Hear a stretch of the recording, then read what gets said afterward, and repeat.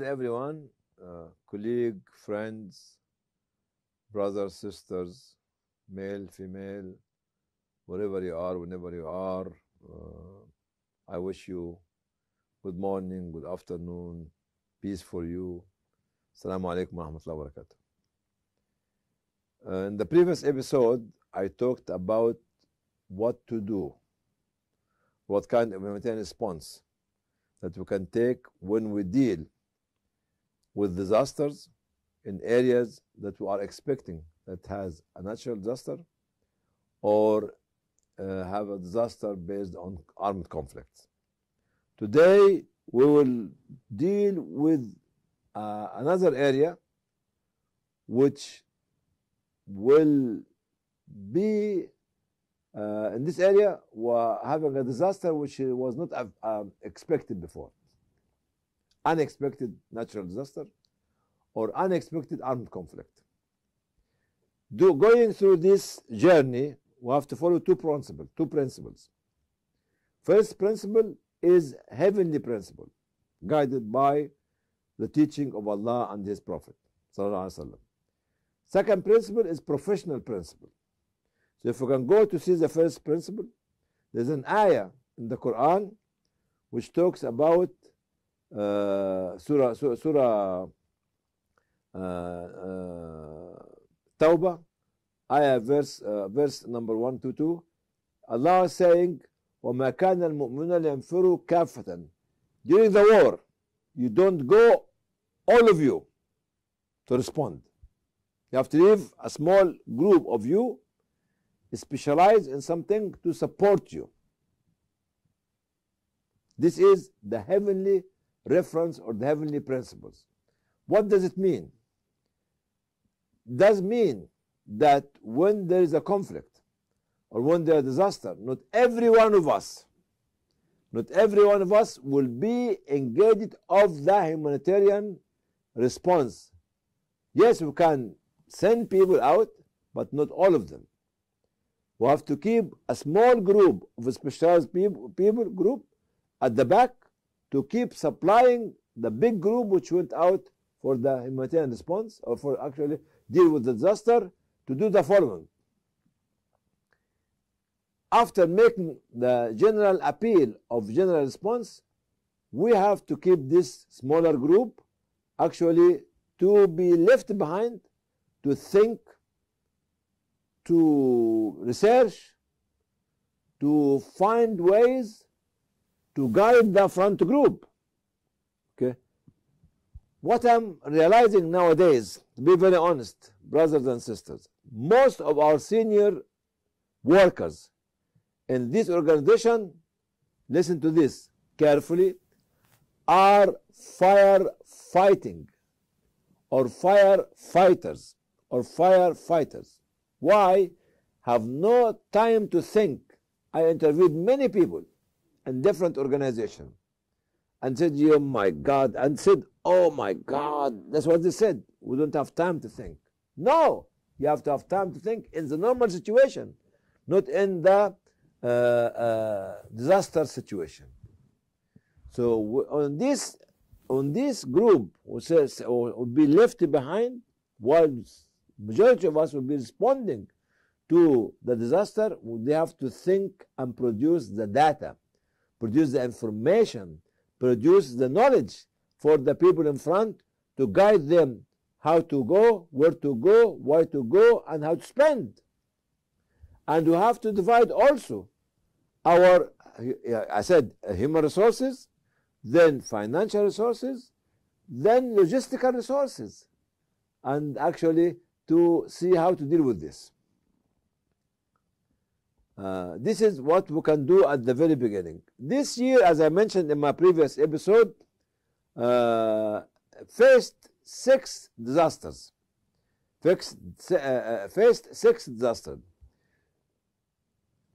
4 of them were natural disaster in Syria, North Syria, Turkey, Morocco, Afghanistan, as well as Libya. And 2 disasters in Sudan and in Gaza are armed conflict. So both of them. Okay? So the armed conflict in Sudan was not expected. The armed conflict in Gaza was not expected. The earthquake in Afghanistan, in Morocco, in Libya was not expected as well. Plus, actually, in Turkey. That's why we have to divide our sources into this. Actually, somebody will go out, somebody will sit back to start to think where to go, what to do, how to do, and keep raising fund, keep raising lobbying, and find experiences gained by other community to given to our people in the front line. So this is what the small group at the back will be doing for us. Next, actually, what we do, each small group role is to guide, as I mentioned before, the front one, and even within the bigger group in the front, we have to have a small communication networking group with the group at the back in the house. What does it mean? Practically, this happened long time ago. That's why I keep all the time going back to the history to learn from what happened long time ago. During the battlefield of Uhud, in the first few hours, the Muslims were victorious, and they were defeating the non-Muslims of Quraysh and other tribes. Some of those people were standing on the mountain, and they've been told by the Prophet, never believe the mountain no matter what happens. But the non-Muslim people have a small group waiting and observing and watching, which was led by somebody called Khalid bin Walid, maybe 100 knights with their horses. And they kept looking at the mountain and the people on the mountain and saw the big army of the non-Muslim fleeing. And when he saw, by observation, when he saw the people from the mountain came down to be engaged in collecting their share in the booties, he said, the war is not over yet. So he turned around the mountain, and he made the Muslim army in the middle like a sandwich. So he was with his 100 knights from the back attacking. So the mushrik or the non-Muslim army looked back, found that actually the Muslim became in the middle as a sandwich. This is what we call it, the heavenly principle, to follow the ayah which I mentioned before. Okay? The second principle is a professional principle. That's for you to make ijtihad. That's for you to create the innovation. That's for you to create the pioneering. What does it mean? I called it the formula of 30-70 or 25-75. You tell me, what? What does it mean? I tell you, we receive a lot of money during disaster, isn't it? After disaster, you receive none. Once the media leaves the field, nothing will come to you, whether this is natural disaster or during armed conflicts. So I am saying from my own experience, and listen to me carefully, we only spend, I say it again, we only spend, I say it again, we only spend, I say it again and again and again, 70 to 75% only of the humanitarian response fund on humanitarian response, which is food, shelter, maybe some medicine, water, clean water, and health and others inside the affected area where it is receiving actually displaced people or refugees. Okay?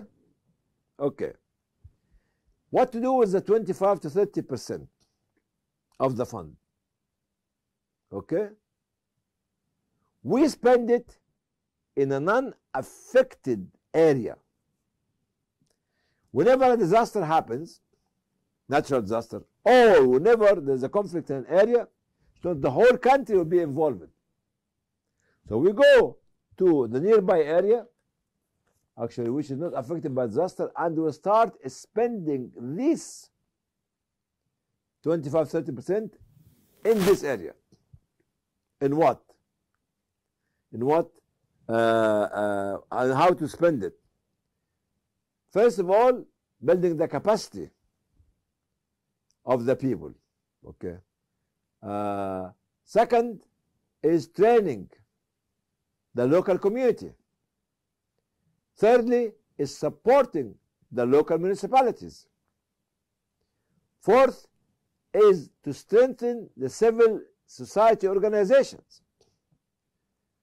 Number 5 is to build infrastructure of these societies. Number 6 is to invest some of it in agriculture and animal industry, which anybody can do it, and animal and the product of animal industry. Number 7 is to build local community markets. Number 8 is to encourage vocational training, alternative education, parallel education, and other projects. You know why? Because we have to build the capacity of this area to receive the displaced people and to receive actually the refugees who want to come back. But don't ever spend the 100% on humanitarian response. And I'm responsible before Allah to tell you that. Because after the camera leaves, nobody else will give you money. Let me give you an example. We have been seeing the disaster or the conflict in Syria for the last 12 years. The condition put on the local community organization, the local Syrian organization, is you have to spend this money within 6 months or less than 1 year. Could not be able to use such money or such fund to build local community. And this is what I call it. It is humanitarian colonization or humanitarian occupation. We could not be able. This is not in Yemen. This is only not in Syria. It's also in Yemen as well. Food. Those people have the ability to rebuild their own communities, their own societies, their own infrastructure. Give them. No. And this is what I call it al-istimar al-insani, which is humanitarian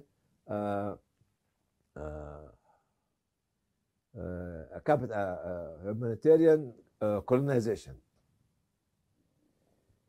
Point number 2, apart from this 25-75 or 30-70 expenditure, is to support what? Communication and coordination committees. We must, brothers and sisters, networking, communication, and coordination becomes a compelling duty on every organization, on every individual, on every industry to deal with and support during this period of time. Also to support the role taken by civil society organization. Also to be adherent to the principles of good governance like transparency, accountability, communication, trustworthiness, and research-based information. Number 4, to fight rumors and to penalize whoever is spreading such rumors. Number 5 is to raise the level of social or societal awareness through state media and through social what do you call it, platform, social media. Then to organize organization or the volunteering groups to impose the policy of spending resources wisely. Don't overspend in this part of the area without spending in the other part. Don't spend on water and forget the others. What you need to do is to balance the expenditure, and through coordination, communication, and networking, you'll be able to know who is doing what where. Who is doing what where. Then the point after that is we have to draw.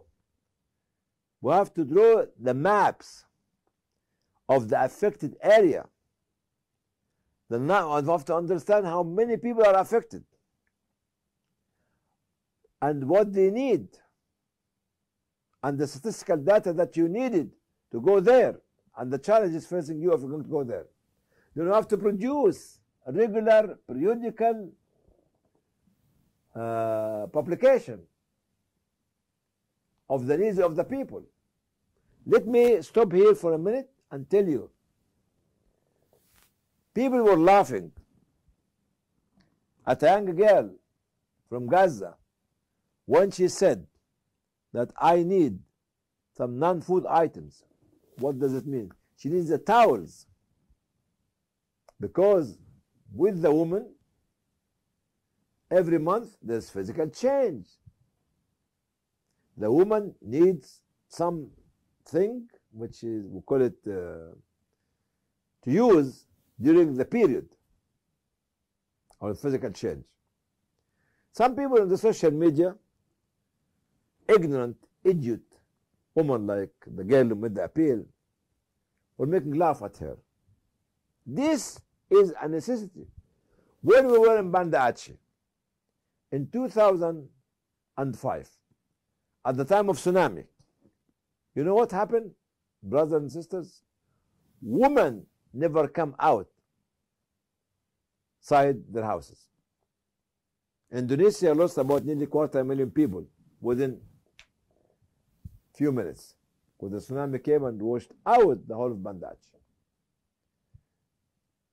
Aceh. UNFPA, one of the Department of the United Nations, discovered that there's no woman in the street. You know what they discovered? They discovered that the woman in this area lost the clothes and the hijab, the headscarf. They couldn't be able to come out. So in spite of the fact that UN is not a religious organization, they imposed in their pack the hijab as a mean of cultural attitude, because women could not be able to come out. Okay?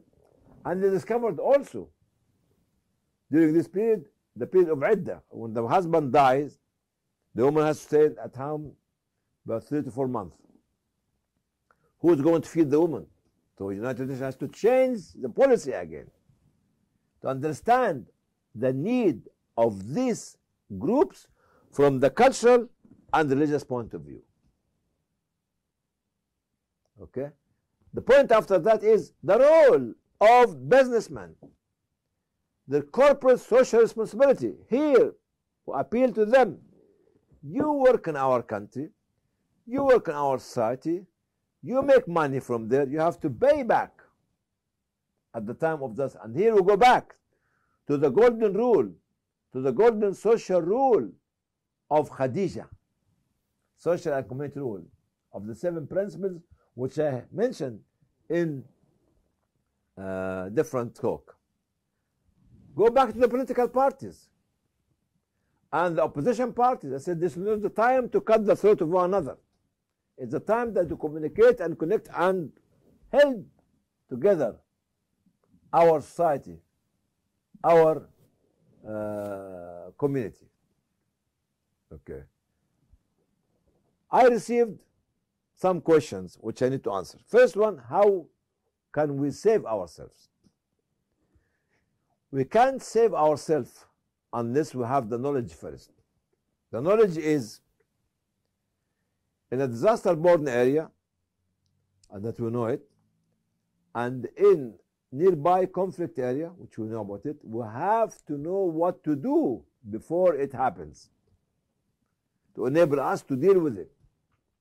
Not only that, we should not live nearby this area, because every year or every 2 years or 3 years there is actually natural disaster happening. This number one. So we should not panic when we actually this is happening. What is the consequences affecting different societies after war and after natural disaster? I tell you the consequences. There's cultural consequences, demographic consequences, psychological consequences, philosophical consequences. No. Many consequences actually to do that. Why I'm saying no, because I thought about something, came to me, and I have to change my mind. So when you move a society to another society, it goes with its package: culture, philosophy of thinking, religious feeling, and values to affect the host community. Culture, religious, social, and others. How the society and civil society organization will deal with one another at that time. What we need to do is actually communication, networking, and coordination. It must be the only parameter that will take us forward. If we don't communicate with one another, if we don't connect with one another, if we don't coordinate, we'll never be able to save society. The question after that is how to prioritize our work. How to prioritize our work? We have to look at the number of affected communities, the scale of disasters, as well as the state of shock. At the first initial stage, we have to deal with the state of shock of people, with reaching them as soon as possible, bringing them food, water, and shelter as fast as we can, and try our psychosocial support program from day one. We need to tell our donors that psychosocial support program is incredibly essential for every humanitarian response that we do. Let me give you an example. At the time of Bosnia War, there's something called systematic governmental organized rape. A young girl, when she was imprisoned in a camp, she used to be attacked 6, 5, or 7 times every day. And they used to keep such a young girl to become pregnant. And when she is 5 or 6 years 5 or 6 months pregnant, they release her. Such a woman like this, such a young girl like this, she needs not only food and water and drink, she needs psychosocial support. Even raping of young boys, even raping of men in prison and detention centers, they need this kind of thing. So when we come to you, Mr. Donor or Miss Donor, and telling you psychosocial support scheme or program is as essential as the food and water, said no, I'm not interested. I have to give water and food only. I tell you, this is wrong. When we tell you, Mr. Donor, that we need to create a coordinating committee, training program, capacity building program, social awareness program, I said, no, I don't spend my money on this waste of time or research studies. Tell you, how can we save people if we don't know the facts and the figures? How can we help people if we don't train local people to deal with the situation? How can we support community if we have no community organizations? We have no knowledge of how to deal with this influx of refugees or internally displaced people. Please, for God's sake, during whether it's is a sudden disaster or conflict or expected, we have to deal with this effectively. Spending money on humanitarian response is not only food and drink and medicine and clothes and shelter. It's more than that. This kind of work, it becomes a profession now. It becomes a science and technology. It becomes the history and the future of building local organization, local society, and local communities. It's not a sack of flour or a sack of rice or a bottle of oil. No, it's more than that. It's building community by empowering the individuals affected by the disaster to come out of this phase to build his or her own community. This is my message to you, all of you, young men and young women. And the last and not least, in all this, we should define the role of youngsters like you, young people. A woman. Why woman? Because in certain area with a very strong Islamic culture, a male doctor cannot examine a female patient. So the woman could die because there's no female doctor. The young woman could be ignorant because there's no female teacher. And here we have to look at our ulama to try to allow our young girls and women who are qualified to travel to this area to work in this community, with this community, to save this community. What we do from the professional point of view and from the theological and heavenly point of view, it goes hand in hand together.